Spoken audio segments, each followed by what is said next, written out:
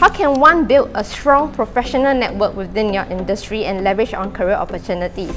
Attending workshops, virtual sessions, networking with people is actually important. And if you join meetings with your industry groups, this will help you to actually leverage on the same industry platform. That will be one of the key things I would encourage if you would like to continue in the same industry and can actually exchange best practices and knowledge.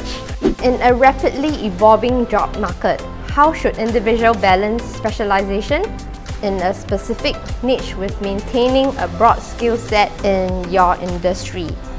In terms of individual balancing specialization, definitely I think soft skills, communication skills is actually very important.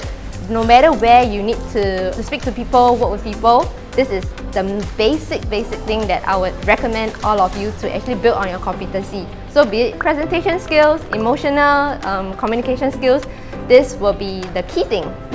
Can you provide advice on building leadership skills and advancing in one's career?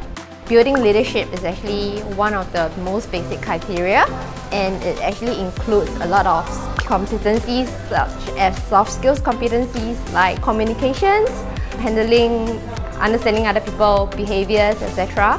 It actually helps to build on the leadership profile. So I think one advice that I like to share is that don't be shy to learn. Learning is a continuous progress and it's a gift that no one can take away from you. Even though you feel that you have learned, learn, relearn yourself, I think is a very important aspect.